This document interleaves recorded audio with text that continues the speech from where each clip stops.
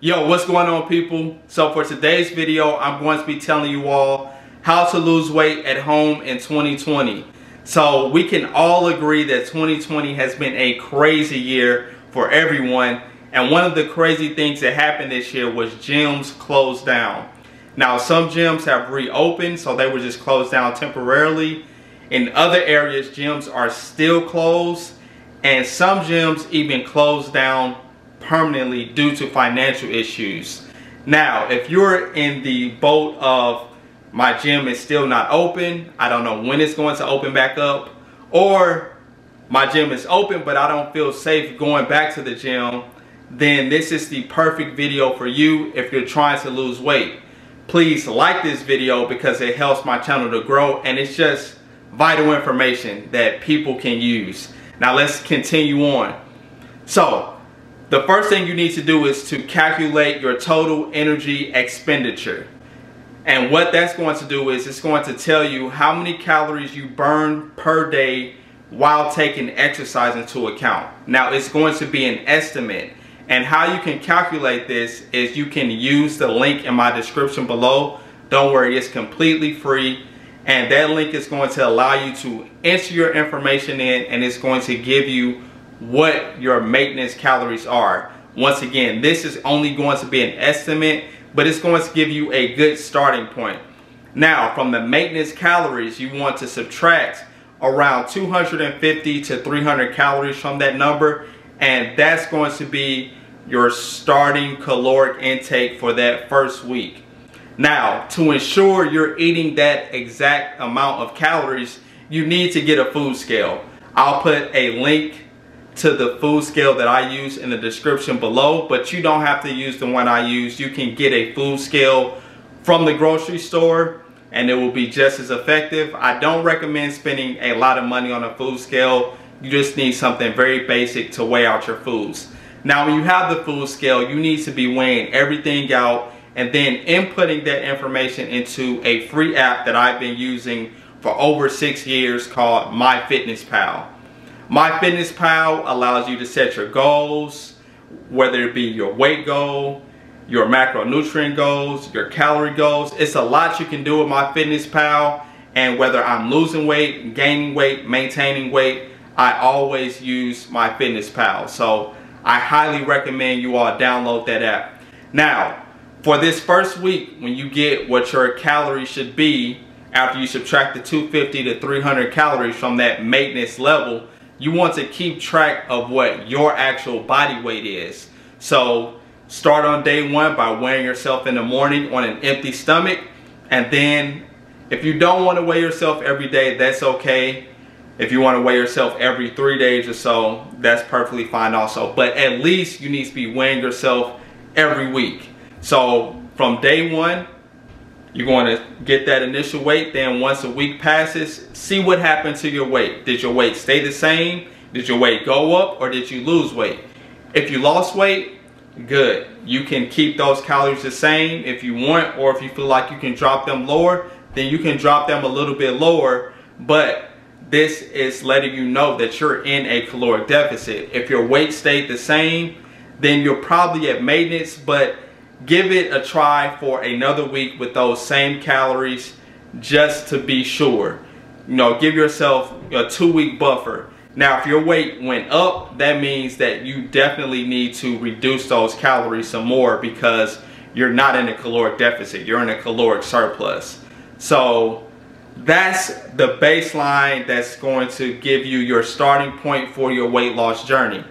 Now, as the weeks go on, yes, you probably will have to continue to reduce the calories, but you don't have to reduce them every week. You only need to reduce them when you plateau or the scale goes up.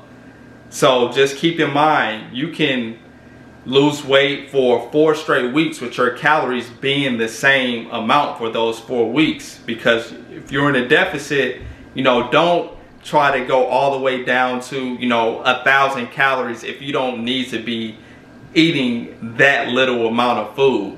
You know, some people will do like a 1,000 calorie diet for drastic weight loss, but it's not sustainable, and when they're done, they just gain the weight right back plus some. I know we all know people like that.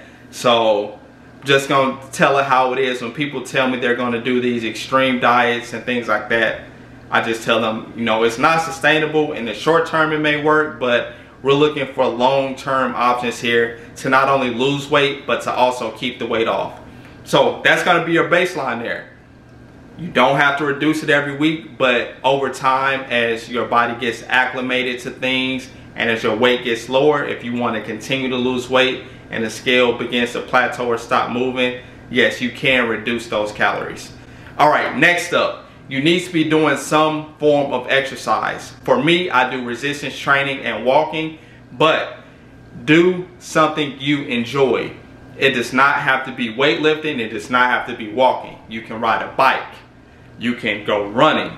You can do skating. Whatever you want to do for your form of exercise, do that. Do not do something you don't enjoy, because it will not be sustainable, and then it's just going to annoy you, honestly, and you're going to get burned out from doing that.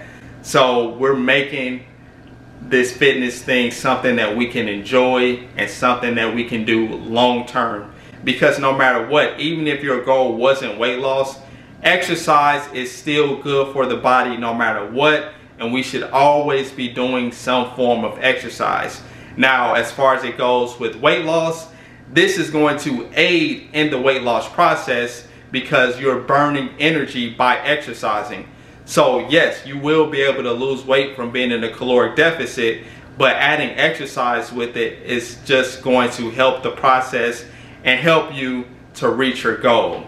So that's really the basics of what you need to do in order to start losing weight at home. It's not anything extremely difficult. I know a lot of people are looking for, you know, what's the best diet for me? The best diet is the diet that you enjoy, where you're in a caloric deficit. Do something you enjoy. I will say that time and time again. So you can take the flexible approach to dieting, where you're not eating clean 100% of the time, because you don't have to eat clean 100% of the time in order to lose weight. So don't let that scare you, like certain food options you don't like. If you don't like a food, don't eat it. It's really that simple. You should not be eating anything you don't enjoy. And even me with my online clients, if they tell me they don't like something that I tell them that they should eat or I put on their plan, then I say, okay, we'll substitute it out. What do you like? And then I figure out what portion size they should be eating so that they can still reach their daily calorie intake goal.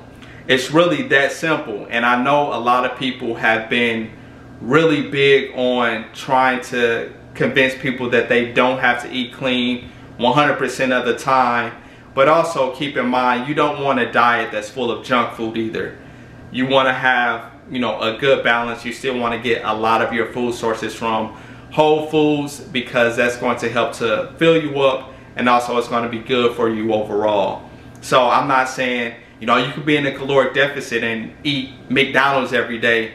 Yeah, you could, but that's not going to be the best for your health overall. So make sure to keep a good healthy balance in there. Alright, so I hope you all found this video helpful. Please like the video, subscribe to my channel, and I'll catch you on the next one. Peace.